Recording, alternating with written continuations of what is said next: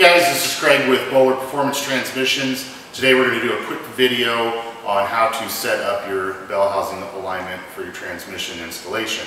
This is a critical step in doing any setup on a transmission to ensure that we get the input shaft of the transmission in perfect alignment with the crankshaft of the engine. So kind of a quick overview, the two different types of bell housings that you'll encounter when doing a Tremec installation will be one, the traditional 4-speed style, where you've got a nice round opening here to measure concentric alignment from.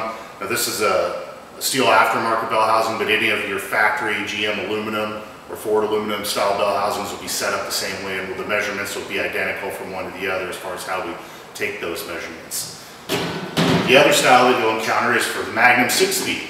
As you can see with this particular one, there's a couple different weird cutouts for the pump setup, for hydraulic lines, those types of things, so it doesn't give you a nice, good circle to take that measurement from.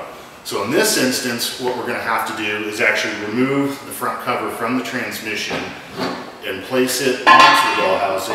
And once we have that bolted up, we have a nice concentric circle here where the input shaft comes to the transmission that we can take our measurements from.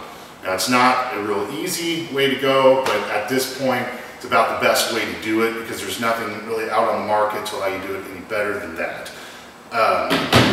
From there, my only bit of advice is if you have the engine out of the car, it's always ideal to do this setup at that point. In the video you'll see we're going to actually do the alignment on a car that's got the engine still in it, so you can see how it can be done that direction as well.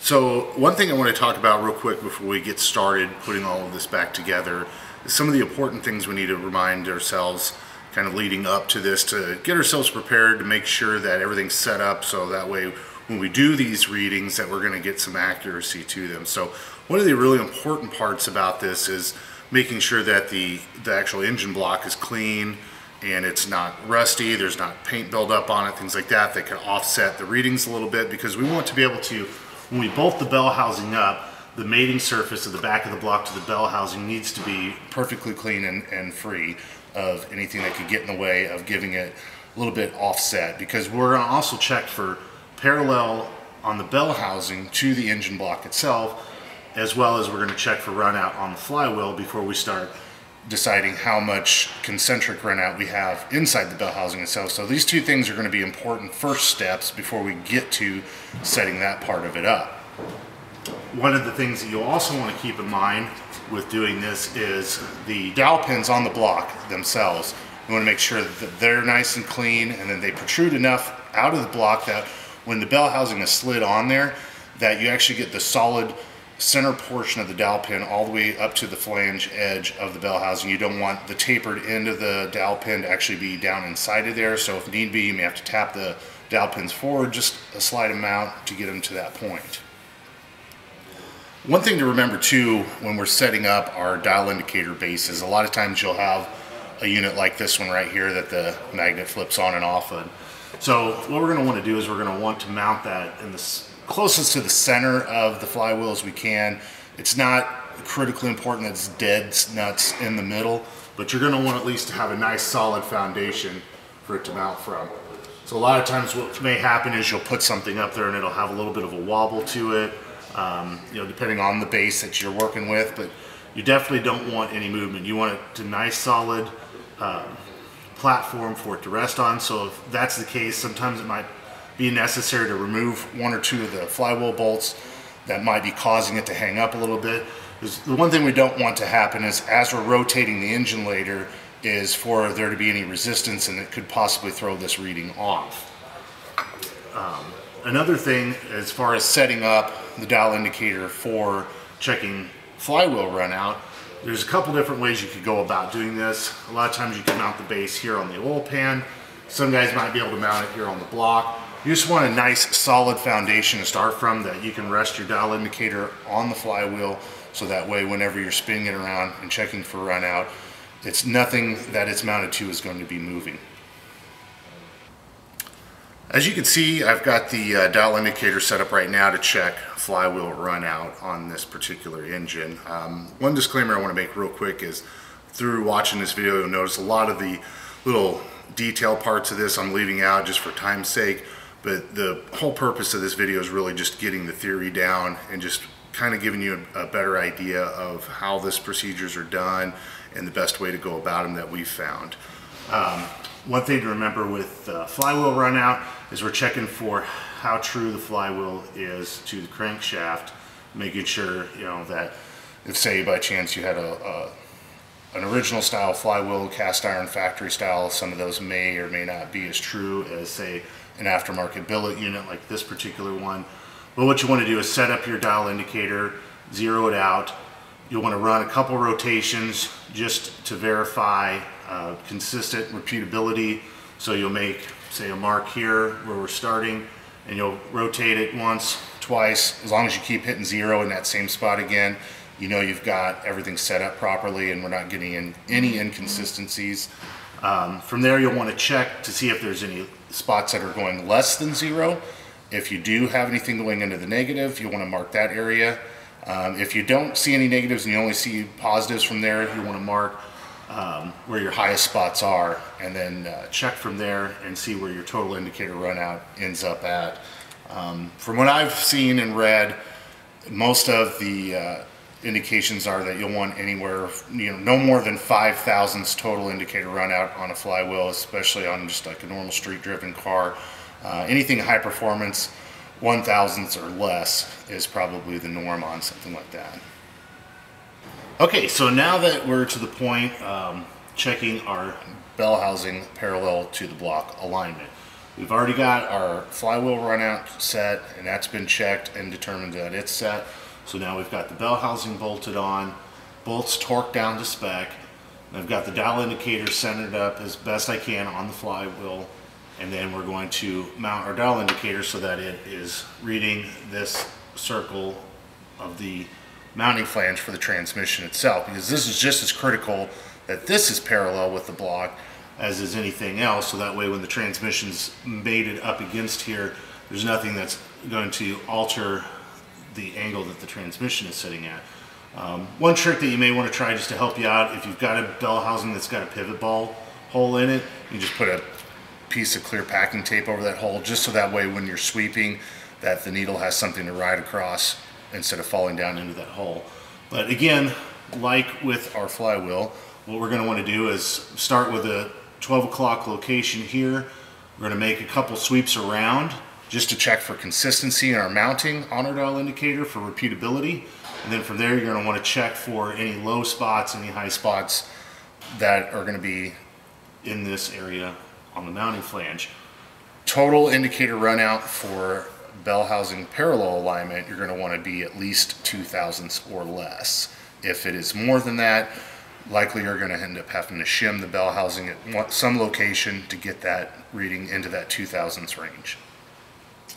Okay, so next we're going to check for concentric alignment on the bell housing opening itself. Since this is going to be the critical area where the bearing retainer of the transmission guides inside of the bell housing to locate the input shaft into the back of the crankshaft, we're going to make sure that everything is lined up in all directions so that we get a nice straight shot in there and we don't get any preload onto the input shaft, which can cause some major issues with shifting, bearing wear, noise, etc. So I've got the magnetic base set up on the flywheel right now, and I've got my dial indicator set up here at 12 o'clock. So what we're going to do then is you're going to make a couple sweeps all the way around the circle. You want to do that twice for repeatability. Make sure that we are starting and ending at 0 each time. Once we've got that set, then you'll want to make a couple sweeps and note where you get the most negative number going around the circle. And it can be anywhere on the circle that's going to happen. So we'll check that and we'll see where we end up from that point. Okay, so we've got everything lined up on this bell housing. So we've done our initial sweeps. We triggered ourselves that we were stationary on the mount.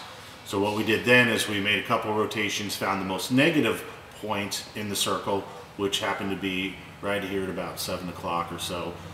That's going to be our new 0 starting point. So what we'll do is re-zero the dial indicator at your most negative reading, and then from there make a couple more sweeps. to determine where our highest reading will then be, which in theory should be directly across from our most negative reading. So on this particular bell housing, we ended up at 8 thousandths total run out when it was all said and done. This gives us enough play that we fall into range of the 10 thousandths total indicator run out that is spec'd out for these transmissions. So if you fall above that 10 thousandths range, let's say yours happen to be 28 thousandths. And so what we would then do is we would have to do a set of offset dowel pins to get the bell housing corrected. So you would take that 28 thousandths, divide that in two to get your 14 thousandths, and that's where we got to get enough offset then to counteract that.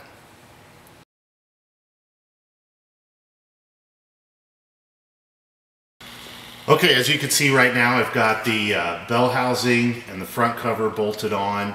You're going to want to go ahead and torque all your bell housing and your front plate bolts down to spec so that everything's just like it would be when you're going to be installed.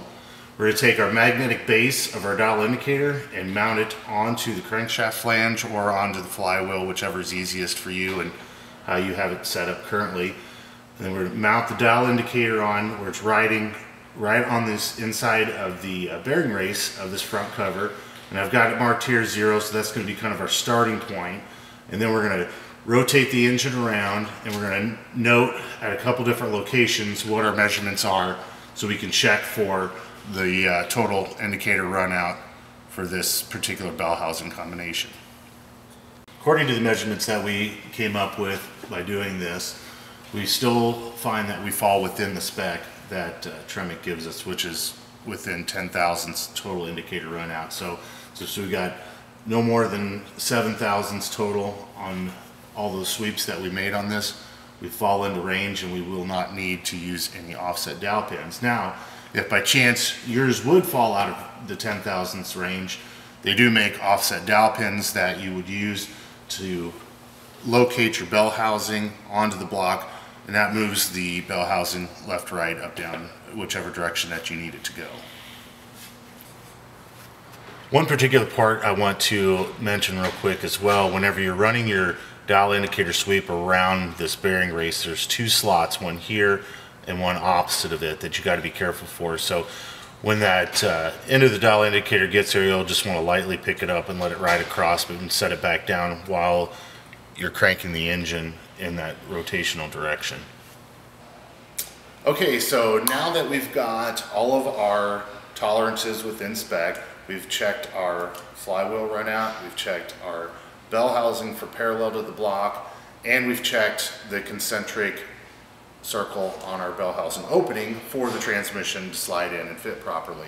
All of these things obviously are much easier to do with an engine out of the car, but in a lot of cases we're doing these transplants while the engine's still in. It's a running driving car, so doing it up under the car like that kind of gives you a better idea of how to perform some of these features while the engine's still in the car. Doing it outside the car obviously is going to take a little bit of a different approach as far as how you're going to mount your dial indicator, but it does give you a lot more room to work and a lot easier area to work with. From there, the most important thing to remember, and the whole reason really we do this, is just to get this transmission to live properly and function properly.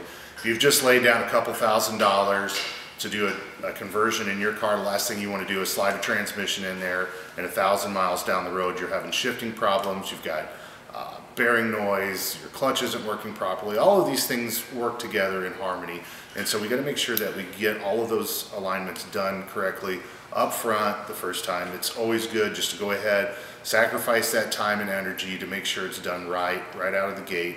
That way you'll have years of trouble-free use with your new transmission. If you got any other questions, always feel free to call us here at the shop. Our number is 618-943-4856, or also go to our website, bowlertransmissions.com. We've got plenty of printed resources on there as well that you can download, print off, and gives you the whole printed instruction set on how to perform all of these procedures that we just did here as well. Thank you for watching. We'll talk to you again soon.